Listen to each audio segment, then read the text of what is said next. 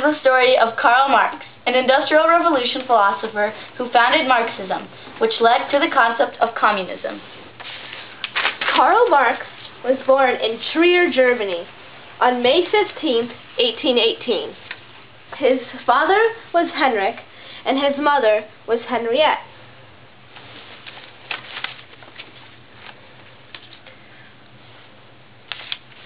Karl attended a Lutheran elementary school in Trier, Germany. Later on, he became atheistic and materialistic. After his elementary school, Karl attended the Friedrich Wilhelm Gymnasium. Soon, he became fluent in Latin and French. Later on, he learned Spanish, Italian, Dutch, Scandinavian, Russian, and English. In 1835, Karl graduated and attended Bonn University in Bonn, Germany. Besides studying for philosophy and law, Karl was known for partying and drinking a lot.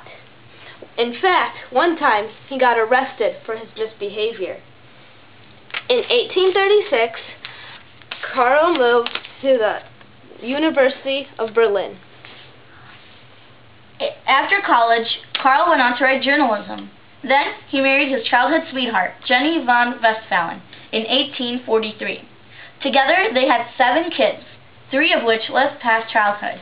In 1844, Karl Marx moved to Paris, where he met Friedrich Engels. Friedrich became a close friend to Marx and supported him throughout his life. A little on Friedrich Engels. Friedrich was the son of a textile manufacturer. When he grew older, he managed a factory in Manchester, England. In 1844 Paris, Friedrich met Marx, and together they exchanged ideas that would soon make up the book, The Communist Manifesto, which predicted the triumph of the working class. Karl Marx formed Marxism, which is a radical form of socialism. In the Communist Manifesto, Marx and Engels described how the human society was split into warring classes. One was the haves, or the bourgeois, and the have-nots, or the proletariat. In the book, he also described how the Industrial Revolution enriched the rich and impoverished the poor.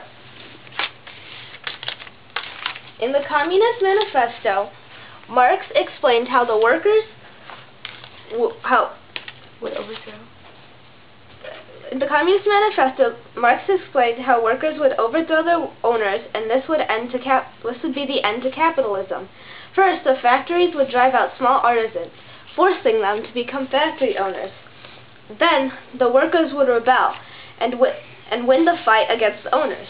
When the workers won, it would bring peace and equality to the government.